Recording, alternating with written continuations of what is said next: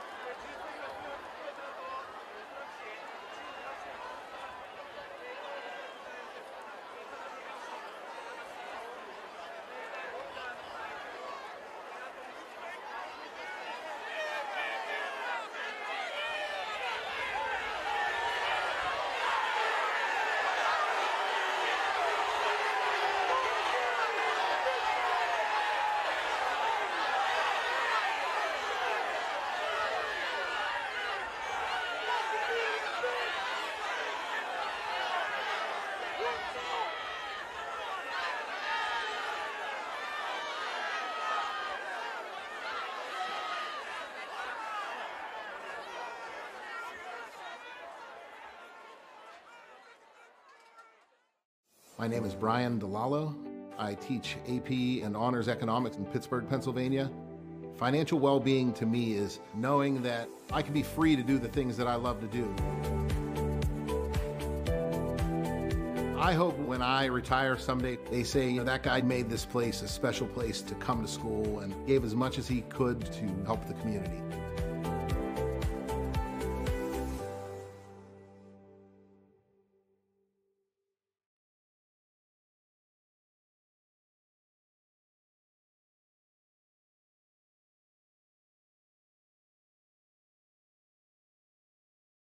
You got to be ready to throw a punch. You have to be ready to throw a punch. Donald Trump, I think you need to go back and punch him in the face. That I thought he should have punched him in the face. I feel like punching him. I'd like to take him behind the gym if I were in high school. If we were in high school, I'd take him behind the gym and beat the hell out of him. No, I wish we were in high school. I could take him behind the gym. I will go and take Trump out tonight. Take him out now. When was the last time an actor assassinated a president? They're still going to have to go out and put a bullet in Donald Trump. Show me where it says that protests are supposed to be polite and peaceful. And you push back on them, and you tell them they're not welcome anymore, anywhere. I have thought an awful lot about blowing up the White House. Please, get up in the face of some Congress people. People will do what they do. I want to tell you, Gorsuch, I want to tell you, Kavanaugh, you have released the whirlwind, and you will pay the price. We're going to go in there, we're going to... Well, this is just a warning to you Trumpers. Be careful. Walk lightly. And for those of you who are soldiers, make them pay. If you had to be stuck in an elevator with either President Trump, Mike Pence, or Jeff Sessions, who would it be? Does one of us have to come out alive?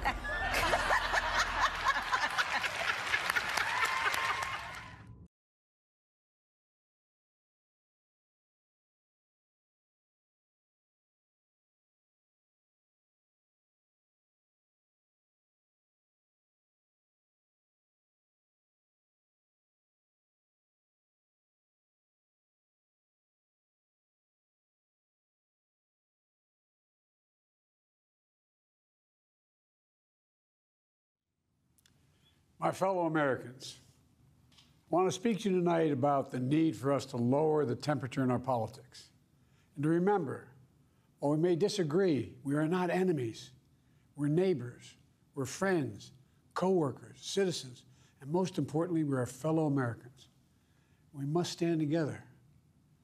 Yesterday's shooting at Donald Trump's rally in Pennsylvania calls on all of us to take a step back, take stock of where we are, how we go forward from here.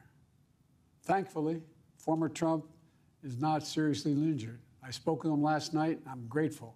He's doing well, and Jill and I keep him and his family in our prayers. We also extend our deepest condolences to the family of the victims who was killed. Corey was a husband, a father, a volunteer firefighter, a hero, sheltering his family from those bullets. We should all hold his family and all those injured in our prayers. Earlier today, I spoke about an ongoing investigation. We do not know the motive of the shooter yet. We don't know his opinions or affiliations. We don't know whether he had help or support or if he communicated with anyone else. Law enforcement professionals, as I speak, are investigating those questions. Tonight, I want to speak to what we do know. A former president was shot, an American citizen killed, while simply exercising his freedom to support the candidate of his choosing. We cannot, we must not go down this road in America. We've traveled before throughout our history. Violence has never been the answer. Whether it's with members of Congress of both parties being targeted and shot, or a violent mob attacking the Capitol on January 6th, or a brutal attack on the spouse of former Speaker of the House, Nancy Pelosi, or information and intimidation on election officials, or the kidnapping plot against the sitting governor, or an attempted assassination on Donald Trump. There is no place in America for this kind of violence, or for any violence ever. Period. No exceptions. We can't allow this violence to be normalized. You know, the political record in this country has gotten very heated. It's time to cool it down. We all have a responsibility to do that. Yes, we have deeply felt strong disagreements. The stakes in this election are enormously high. I've said it many times that the choice in this election we make in this election is going to shape the future of America and the world for decades to come. I believe that with all my soul. I know that millions of my fellow Americans believe it as well.